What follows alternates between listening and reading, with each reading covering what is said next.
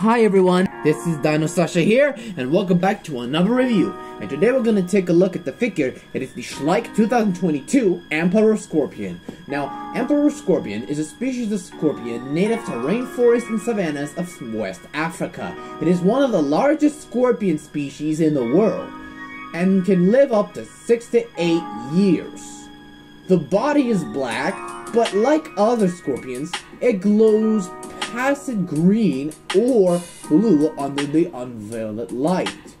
These creatures, it is the popular species in the member of the Petrate, or Petrate, I guess, and it's protected by the cities, which to prevent over-collecting that might affect the species' survival.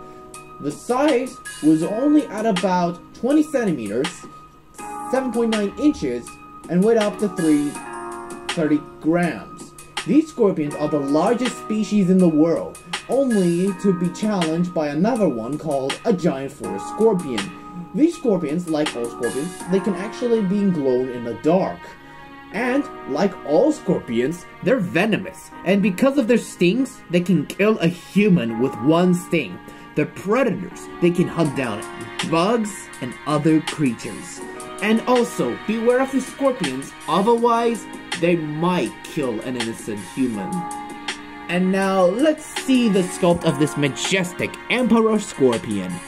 Now this is a godlike scorpion. And to be honest, I want to do another species of a creature by the name of Pulmonoscorpius, which is a swamp-dwelling scorpion. And since that, it is a very good-looking scorpion nonetheless. It's a pretty good addition on that bug. So a great sculpt, because due to have 8 legs, or maybe 10, it kind of looked like a crab, whatever the reason. Now the pose, it's actually a very idle pose. Not gonna lie, the idle pose is actually a nice addition on that bug. Although, it's very simple why the scorpions has a very unusual pose. Although it can harm anyone with its sting, so it might be considered that the African emperor scorpion venom can contain toxin known as emperotoxin or pandinotoxin, which means that this scorpion might be often confused to other species or else.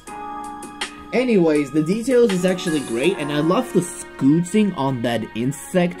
I mean, arachnid, which scorpions are arachnids, not gonna lie. It's pretty good addition on that point, so it might consider that why scorpions are such great arachnids at some point.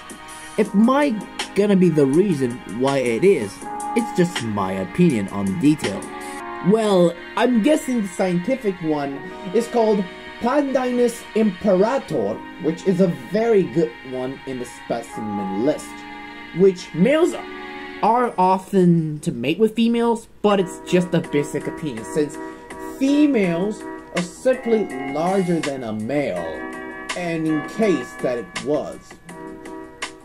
So, although it's great at all, but the color scheme is actually very great on the scorpion, and it's very black in color. And I might proving ya, the scorpion is a very good addition on that some point, which it's a good one, I'm gonna say that.